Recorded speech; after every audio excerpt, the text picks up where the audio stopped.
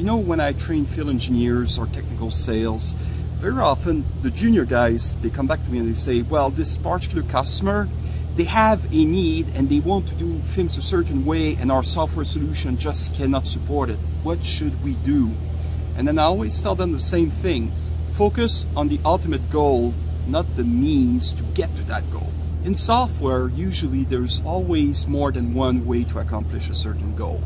And clients, what they're trying to do is to just get to their goal, right? They are not necessarily wedded to a certain way of meeting these goals.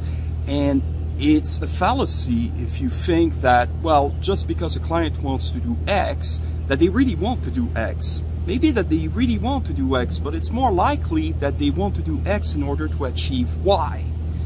If that is the case, then you should focus on Y, not X. This is why you're there. You're the technical expert for that specific software solution.